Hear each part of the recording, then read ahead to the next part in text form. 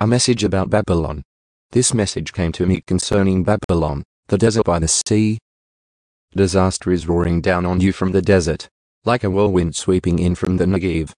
I see a terrifying vision. I see the betrayer betraying, the destroyer destroying. Go ahead, you Elamites and Medes. Attack and lay siege. I will make an end to all the groaning Babylon caused. My stomach aches and burns with pain. Sharp pangs of anguish are upon me, like those of a woman in labor. I grow faint when I hear what God is planning. I am too afraid to look. My mind reels and my heart races. I longed for evening to come, but now I am terrified of the dark. Look, they are preparing a great feast. They are spreading rugs for people to sit on. Everyone is eating and drinking.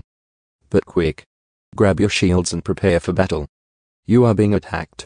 Meanwhile, the Lord said to me, put a watchman on the city wall. Let him shout out what he sees.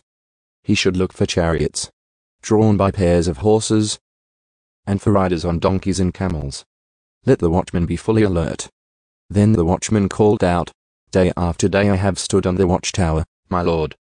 Night after night I have remained at my post.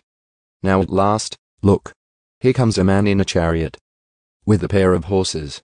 Then the watchman said, Babylon is fallen, fallen. All the idols of Babylon lie broken on the ground. O my people, threshed and winnowed. I have told you everything the Lord of Heaven's armies has said, everything the God of Israel has told me. A message about Edom. This message came to me concerning Edom. Someone from Edom keeps calling to me, Watchman, how much longer until morning? When will the night be over?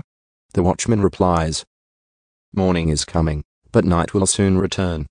If you wish to ask again, then come back and ask. A message about Arabia.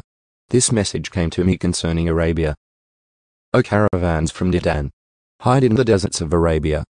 O people of Tema, bring water to these thirsty people, food to these weary refugees.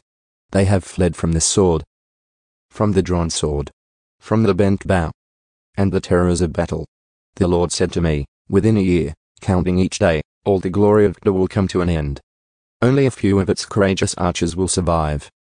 I, the Lord, the God of Israel, have spoken.